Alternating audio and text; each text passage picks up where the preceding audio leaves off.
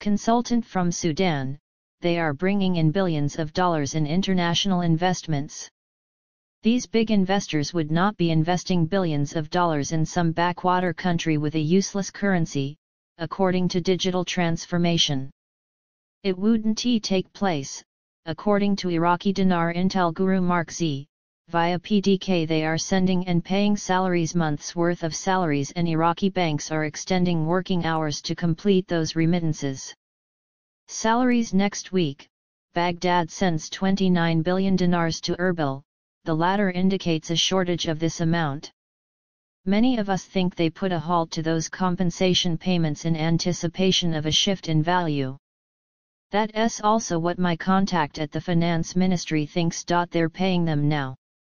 According to Intel guru Wolverine, via Judy Byington, the digital banking system in Iraq has started dispersing paychecks for 3 days. Digital banking system is operational today in Iraq. The rate might change any time from now. According to Iraqi Dinar newshound guru Militia Man, there will be changes, and they will happen quickly. It should make you extremely delighted.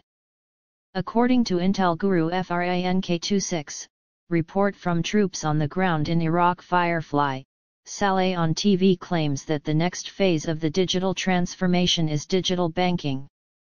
Frank, all right, let us know the updated exchange rate so that it may alter. Why would they tell you all of this stuff at this time if they weren't going to do that? Firefly, you make a valid point.